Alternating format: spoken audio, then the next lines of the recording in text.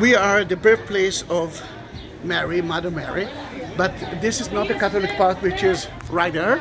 We are going to the Greek Orthodox option.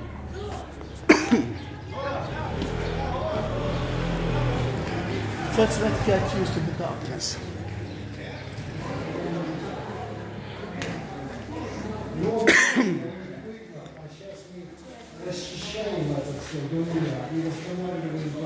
Then, let's talk a little bit about the church, Greek, the Last Supper is always Greek Orthodox Church. Greek Orthodox Church, you can see two parts. Let's go backward. First, the wall of icons, and then the place of praying. People are praying here. The Greek Orthodox are not sitting. Greek Orthodox are standing while they are praying. The old people can use the chairs. The wall of icons will tell you exactly what is the story of the church. That is the Holy of the Holy, only the priest going in.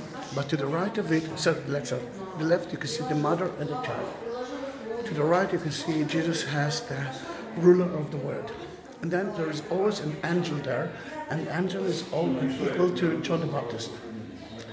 That's why I ask you what kind of art you study, because this is totally not the one that I'm not sure that you study it. But the story of the church will always be at the left part. And here you can see two things. You think now that this is the birthplace of Jesus, the Nativity. It's not. That is the place that Mary was born. Look at her father, Joachim, and the mother, Anna. They're talking about a very poor and old family that couldn't bring children into that world.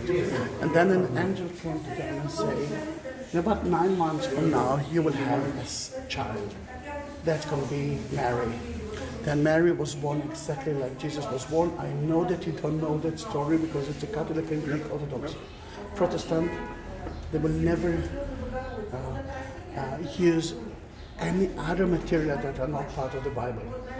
Then, here, Mary was serving the temple until she got the first period and she became now pure.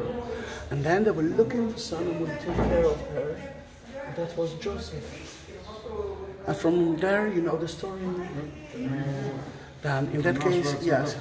Then in that case, this is the birthplace of Mary through the Catholic, through the Greek Orthodox, small and very important church.